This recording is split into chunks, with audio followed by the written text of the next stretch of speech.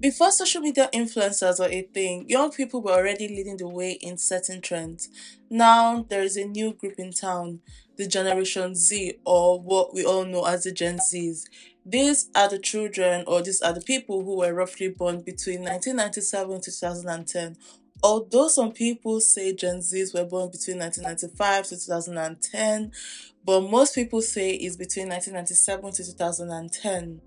So I want to know, what do you guys think? I would like to think that the 1995 and 1996 people are just like in the middle, not knowing which way to go. Like, it's very, very interesting. I was born in the year 1996, and I like to consider myself a millennial, but I have some Gen Z traits, and some things I do are more Gen Z like, and I also have some millennial traits, which some things I do are more millennial like. So honestly, at this point, I am really, really confused. The Gen Zs, they've actually grown up with the internet, smartphones, and social media, so they are really, really good at navigating the digital world. Gen Z is changing the game for marketers because, unlike any other generations before them, this essay would explore what really makes Gen Zs very, very unique.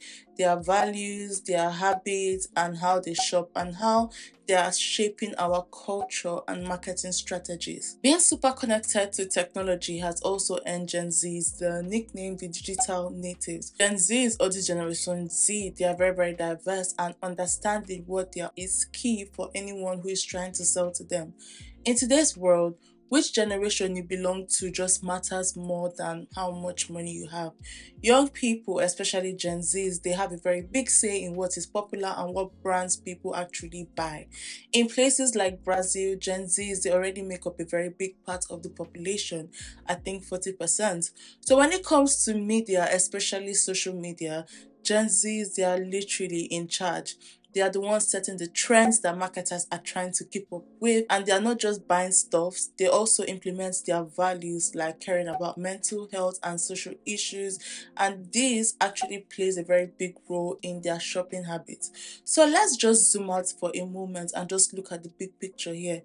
Each generation is shaped by the world that they grew up in. Baby boomers, they focused more on expressing their beliefs through what they bought. Gen X, they cared more about the status, while millennials were more about collecting experiences. Personally, I would like to say that the millennials, they are like the most traumatized generation, and that is because what the baby boomers put on the Gen X, they were able to take it, but what the Gen X put on the millennials, we were not able to take it. We are the ones who decided to change almost everything. That's why we have the minimalistic mom, because maybe your childhood was filled with many unnecessary things. So, like, you trying to come out of that, you decide to just be extreme. That's just how I see the millennials. When we come to the Gen Zs are like the truth finders, both for themselves and also for their society. They're about being true to themselves and understanding others rather than just fitting into just one specific mold. Hi guys, my name is Joe, and hi, if this is the first time, welcome to my channel.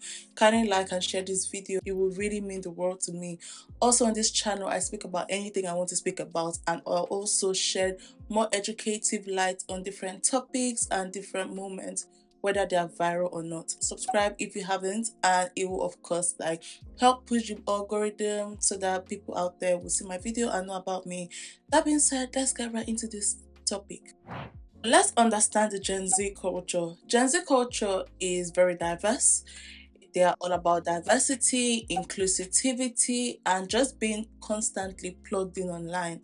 Unlike the older generations, Gen Zs, they actually grew up in a world where technology and globalization are booming, and society was just changing very, very fast. This environment has therefore shaped their behaviors in very, very unique ways. One of the standout things about Gen Zs is how much they actually embrace diversity and inclusion. They are the most diverse generation yet, which means that they are really, really good at understanding and appreciating different backgrounds and perspectives. Gen Zs, they welcome people from all walks of lives, regardless of the race, gender, sexuality, or identity, which makes society more open and accepting. Like I said earlier, the Gen Zs, they are also called the digital natives. Even though, let's say, in 1997 or 1998, the technology we have now is not what we had then. But I can remember in primary school, that's when like computer became more apparent. The internet came out around that time. WW Web came out around that time. We had Internet Explorer. So even though the internet now or technology now is not as apparent as it was then, there was still some type of technology. I can remember when cell phones came into fruition. I can remember my dad's first cell phone. So literally mobile phones were around that time when the generation Z were being born. Social media is also a very big part of the Gen Zs, and tech is also a big part of their lives. It influences how they communicate, how they learn, and also how they view the world. And because they are so comfortable with technology, Gen Zs, they can use this technology to just make their voices heard. They are the creators, they are the activists, they are entrepreneurs using digital tools just to make a difference on a very global scale. Gen Zs, they value honesty, they value authenticity, especially from brands and individuals. They can easily spot when something isn't genuine, and they prefer real, relatable content. Brands that share their values and show they care about important issues are more likely to earn their trust and loyalty. One thing I love about the Gen Zs, which I've mentioned before, is the fact that they are very inclusive. They are incredibly inclusive. They don't see a difference between friends they meet online and those in real life. They're always moving between different online groups that support their causes, thanks to how easy it is to like connect online. Like me, I have friends that I've never seen before, but we just like literally like talk online and like really vibe, but we've actually never even seen before. And there are friends that I've seen in real life that I really don't vibe to like that. And that's one thing the Gen Zs have actually made possible. So for Gen Zs, online communities are very crucial because they allow people from all backgrounds to just come together and just make a difference regardless of their financial situation. Moreover, Gen Zs, they actually play very high value on individuality and self-expression. They're not interested in following the crowd or conforming to traditional norms. Instead, they just want to carve their own path and show the world who they truly are. So let's talk about the digital evolution. Here we're going to understand the Generation Z's impacts and challenges. And here we have 4 points I'm going to make. The first one is the digital habits of the Gen Zs. And here the first point we'll point out under the digital habits of the Gen Zs is the digital dependency. Gen Zs or Generation Z, they are deeply ingrained in digital culture, and this greatly influences how they consume goods and services. So when it comes to shopping, they overwhelmingly prefer the convenience and extensive options that are offered by online platforms compared to traditional brick and mortar stores. So with just a few clicks, they can explore a very wide range of products, they can compare prices, and they can make purchases without leaving their homes.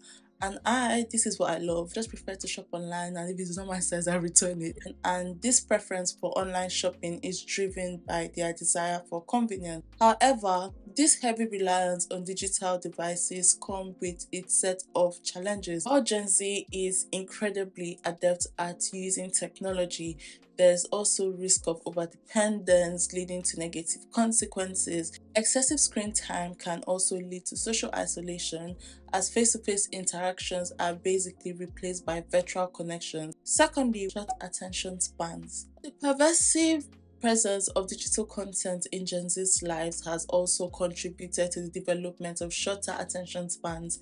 Constantly bombarded with a plethora of information such as social media posts, videos, and news articles, Gen Zs, they've actually become accustomed to quickly scanning through content. This has also made it increasingly challenging for brands to capture and retain their attention for extended periods of time. brands, they've tried to adapt to marketing strategies to engage in Gen Zs effectively. So here they've utilized concise and visually appealing content that grab their attention quickly. The third point under the digital habits of Gen Zs is the information overload. With access to an abundance of information from various sources, including social media, news websites, and online forums, Gen Z they actually face the challenges of navigating through a sea of data. While this wealth of information can be empowering, it also poses risks such as misinformation, anxiety, and difficulty in discerning credible sources. Hi guys, so we have our very first sponsored post on this channel, and our sponsor is literally me. Let me share my very personal journey with you and how it actually inspired the creation of my incredible journal. Prior to 2021, my journaling routine was just pretty basic.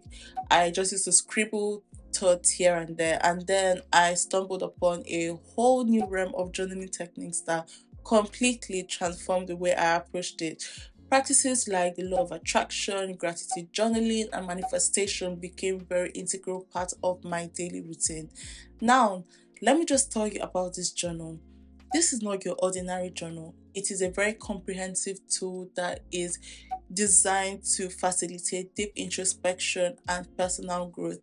This journal is packed with thought provoking prompts, dream journaling sections, dedicated reflection pages, and it's like literally having a personal guide through your innermost thoughts and emotions. Each day, you will find ample space to set your intentions, to track your progress, and reflect on your journey.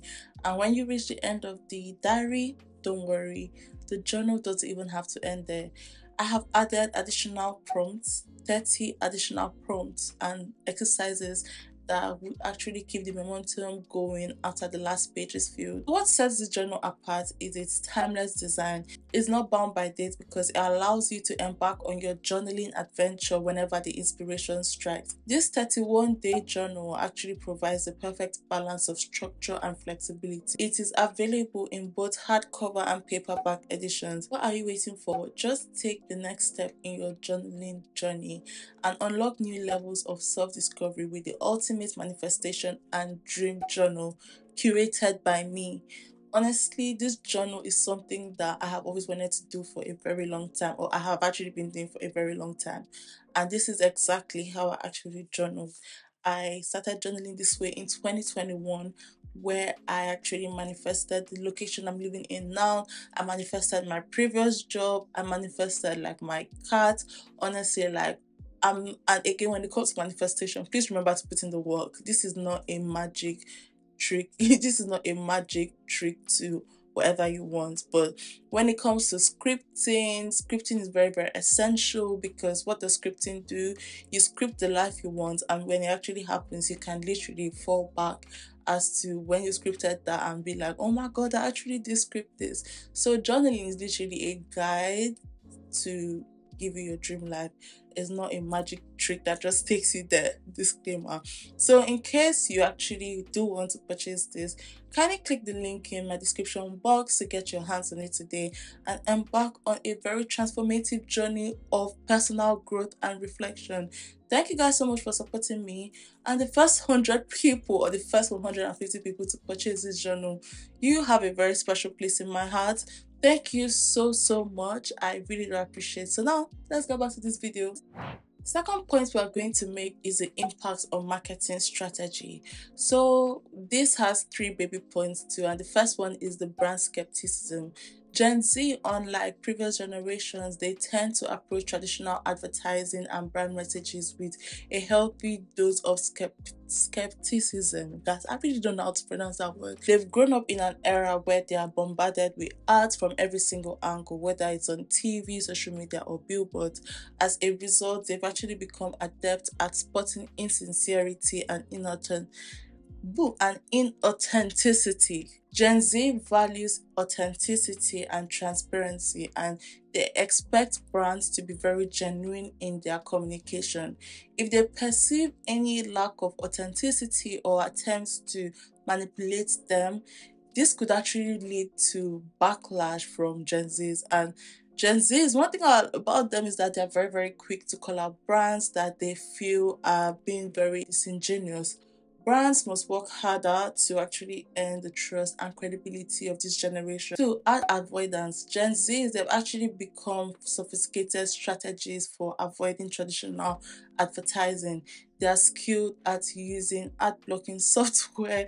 They are skilled at skipping ads on streaming platform and simply turning out or scrolling past ads on social media. And this poses a very significant challenge for brands to reach Gen Zs through traditional advertising channels. So to capture the attention of Gen Zs, brands they actually really do need to think outside the box and adopt to like more creative and non-intrusive marketing strategies. Like me, I have a very short attention span, and I have a short attention span. I don't know why my videos are like 40 minutes sometimes, and I always try to make it shorter, but like because I have so much things to say, I just put it out there. And obviously, I know 40 minutes is long, so kudos to you guys who actually do watch to the end. This is something I'm very, very passionate about, if I'm being honest. So when it comes to adverts and when I'm scrolling through Instagram or like TikTok or YouTube and there is an ad, if the ad is very catchy at the beginning and I scroll past, I scroll back to just see what it's about. But if it's not catchy, I just scroll back up because that is where brands literally have to like sit down and just make sure that, oh, the first line of this ad should be very catchy that when they scroll up, they'll scroll back down just to watch the ad. And I'm very glad to see that there are some companies that have actually gone this Gen Z route, for example, like Coke, like Nike, and I'm going to go and Fenty Beauty, which I'm going to talk about later in this video. Privacy concerns. As digital natives who have grown up with technology at their fingertips, Gen Zs they are incredibly aware of the importance of privacy and data security. They are concerned about the collection and the use of their personal data by companies, and they are wary of sharing information online. Brands they actually need to be transparent about their data practices and demonstrate a commitment to protecting the privacy of their customers, particularly the Gen Zs. This means clearly communicating how data is stored, collected, and used, as well as providing options for users to control their privacy settings and preferences. Brands that prioritize data security and respect the privacy concerns of this generation are like most likely to earn their trust and loyalty. So the third point I'm going to make is the influence on mainstream culture, and the first point I'm going to make under this is the homogenization of culture. While this generation champions diversity and celebrate the uniqueness of various cultures, there is also a concern that mainstream media and big brands might end up taking bits and pieces from niche subcultures and making them mainstream. This process is known as cultural appropriation and can sometimes dilute the original significance and meaning of these cultural elements. For example, fashion trends or music styles that originated from specific cultural communities may lose their authenticity. As a result, what was once a meaningful expression of identity for a particular group may become commercialized and lose its cultural significance. For example, saging. So I am a spiritual babe and I used to sage with sage, but now I use Palo Santos. And my friend, she is like my soul sister, and she came to my house and we are like doing some practices, and she was using Palo Santo, and I was like, oh, I have that, but I've never used it before because when I try to light it up, it just dies off for me. I was like, do you use sage? Because I have sage which actually like lights up like longer.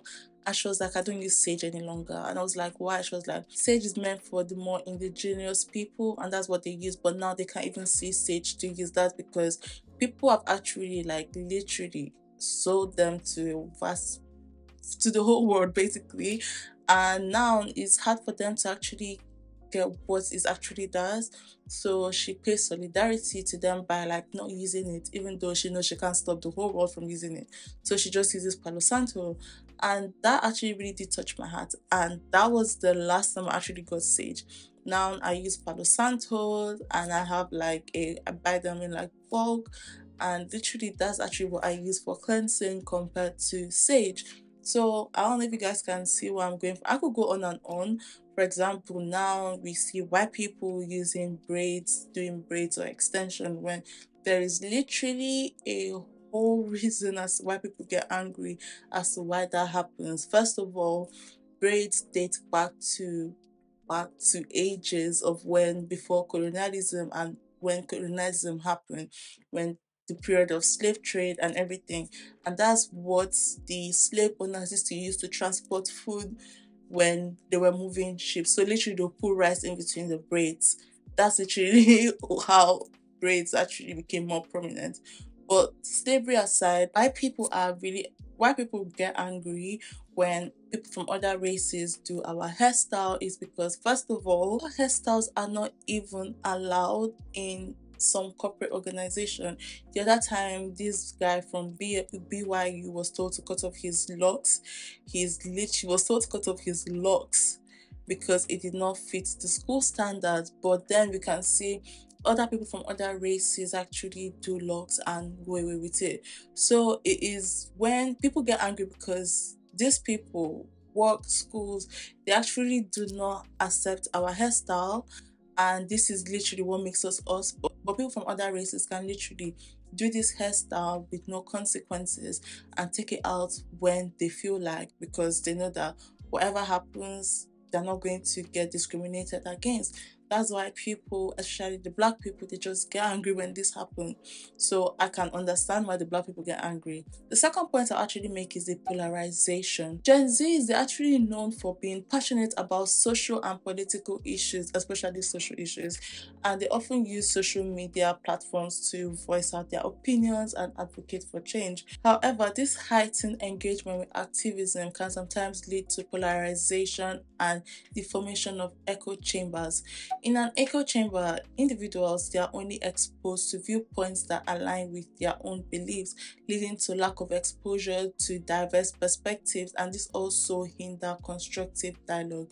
This polarization can further deepen divisions within society and make it very difficult to just find a common ground. It's also very important for this generation to be mindful of the echo chamber effect and also seek out diverse perspective to foster empathy and understanding. Another point I would want to talk about in the influence of mainstream culture is the pressure for performative activism. Gen Z is passionate about making a difference and standing up for causes that they actually do believe in. However, in the age of social media, there is often a pressure to engage in performative activism or virtue signing. So basically, this actually refers to actions or statements that primarily intend to showcase one's moral values or political beliefs rather than genuinely contributing to meaningful change. For example, when you post about a social justice on social media without taking any tangible action or engaging in meaningful dialogue, it can be seen as performative activism. So while social media can be a very powerful tool for raising awareness and mobilizing support for important causes, it's very important for not only Gen Zs, literally anybody who has a heart. It's very important for us to actually ensure that their activism is rooted in genuine engagement, understanding, and commitment to creating positive change in the world. Another point I want to mention is the consumption habit of this generation. So, first of all, is the impulse buying. The convenience of online shopping and social media advertising can actually lead to impulsive spending habits among the Generation Z. This is why I think I'm a Gen Z, because I'm very, very impulsive when it comes to spending. But I like to blame that on my disability. I like to blame that on my disability because I have ADHD. So yeah, but it's not an excuse. I'm trying my best to like be very financially smart. I think I'm doing a good job now. But yeah, so when it comes to like spending, online shopping, and social media advertising, it can actually lead to impulsive spending habits, and this also contributes to financial irresponsibility and debt. Another point I would mention in the consumption habits of the Gen Z is the disposability culture. Gen Z's preference for experiences over possessions may contribute to a culture of disposability. So, here, goods and experiences are quickly discarded in favor of the next trend or novelty. So there is also this fear of missing out within this generation. So Gen Z's constant exposure to curated lifestyle on social media can exacerbate feelings of fear of missing out, and this can actually lead to the dissatisfaction with their own lives and constant quest of validation through consumption. We could see that in the Stanley saga, which I had actually spoken about, which would be, I want to bet and say it's here. Yeah, I'm going to bet and say it's there. So which will be linked here. You can see that when it came to the time of the Stanley bottle, everybody like literally was running because of the fear of missing out. That period was so cringe. Now people don't even really talk about the Stanley bottle any longer. Can you guys see where I'm coming from? So literally nothing really lasts when it comes to this generation. So basically the Gen Z is the Gen Alpha. Okay, let's talk about drunk elephant.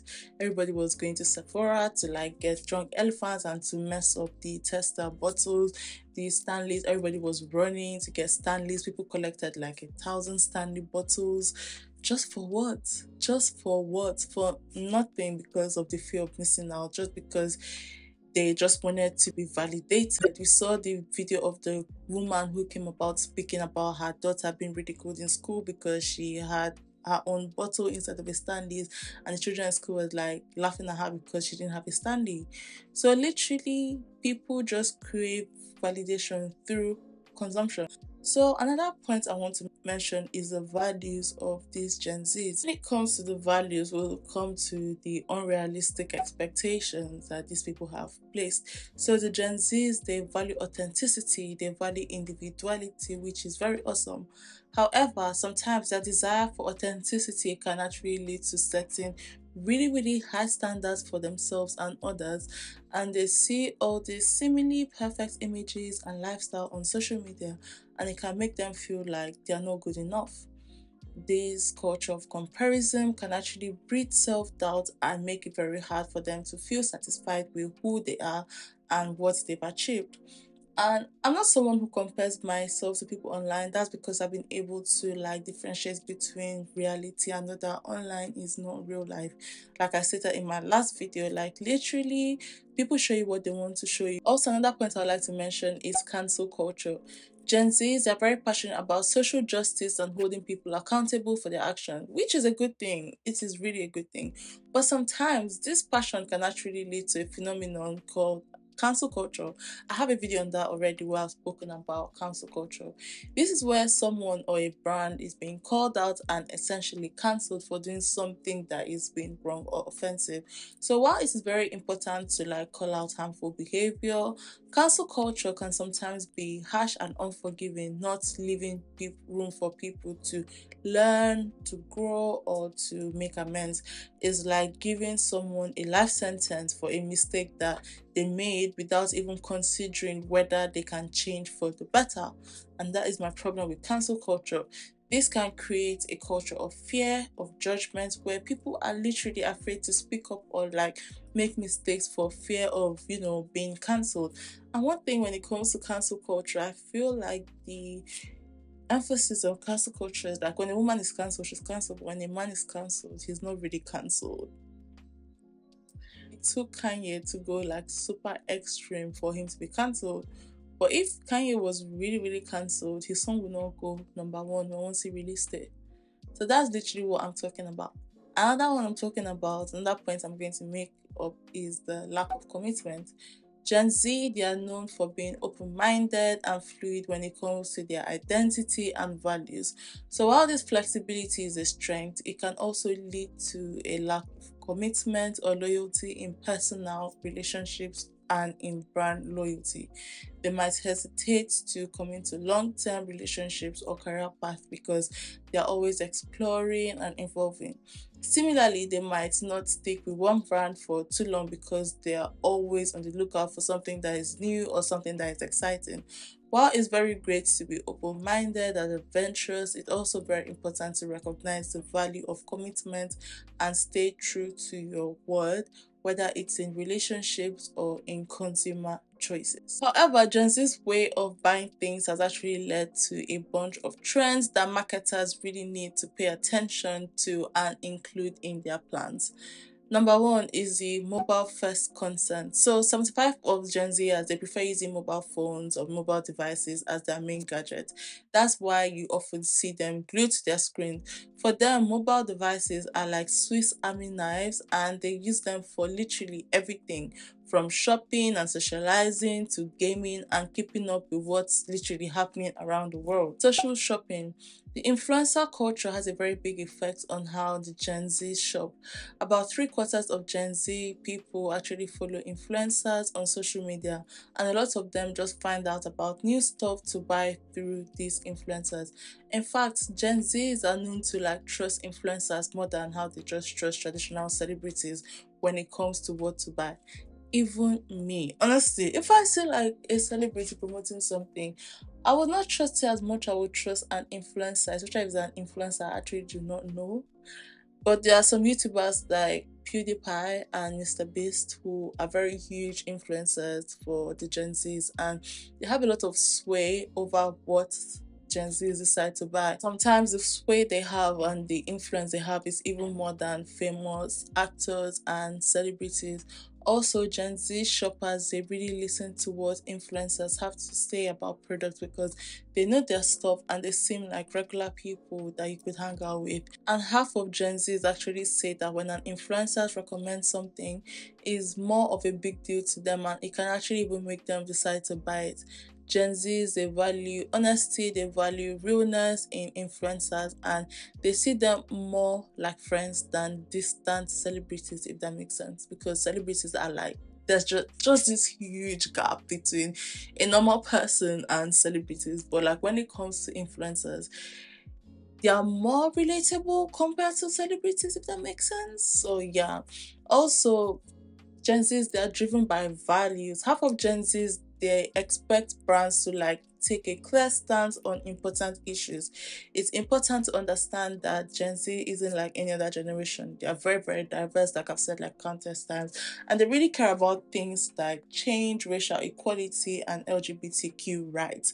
For example, now we know the Palestine movement and how people have been speaking about free Palestine and everything. And honestly, I think that's another big reason why they want to ban TikTok because literally the Gen Zs they really really fought for the Palestinians. And honestly, if not for the fact that this is making a huge buzz on social media, I promise you it would have become worse than what it actually is. Through TikTok, I've been able to learn about this whole war. It's something I could not even know from traditional media, but people have actually shed more light to it, especially the Gen Z people. Also, when it comes to LGBTQ plus right, Gen Z they're often called the Snapchat generation, and they are three times more likely than any other generation to say that businesses should do more than just make good products, and they should also help out their communities and society as a whole.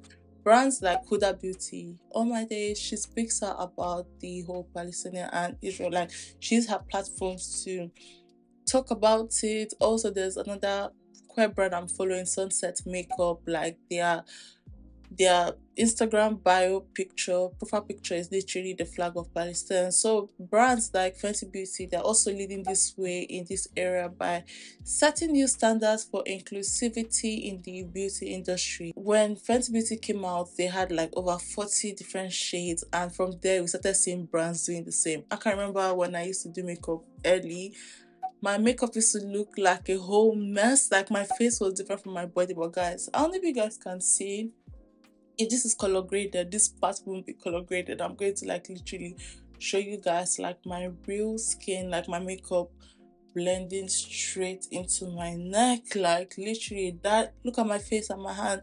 That literally never used to happen before. When I used to do makeup, I mean my foundation used to be so light, like literally lighter than my neck and everything, and now all my foundations they match my neck. If that is not what we have always needed, and thanks to Fenty Beauty, she actually set that standard So when Fenty Beauty launched in 2017, like I said earlier, they came up with 40 different foundation shades, and this actually did show their commitment to inclusivity right from the start. And since then, they become a symbol of diversity and representation in the beauty world. So in conclusion, Gen Z is a generation that is very super good with technology. They are diverse and they care a lot about what's happening in the world.